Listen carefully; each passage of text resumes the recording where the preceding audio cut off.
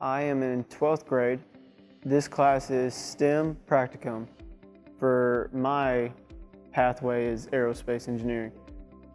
The Cardboard Regatta is basically the competition of all competitions. Here at CTC, our engineering class will be hosting a race, if you will, over teams of 3 that are making cardboard boats that are going to compete in the CTC pool throughout a race.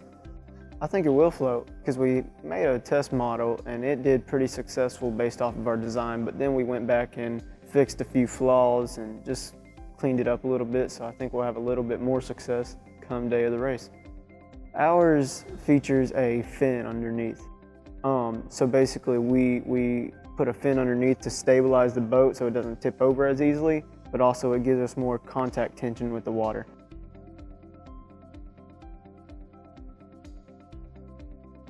Once we put the boat in the water, it was just having fun at that point.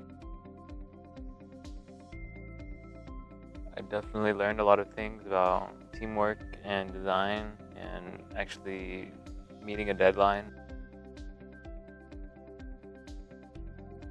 It was such a good experience. That's one of the projects I've done in school, like one of the only projects I've done in school where I actually enjoyed it. Really fun experience, really fun, interesting, actually entertaining to watch the boats that we built just by thinking of design and then making it, and then actually seeing them go in the water and actually work, do all this stuff, actually hold a person in them. It's really cool.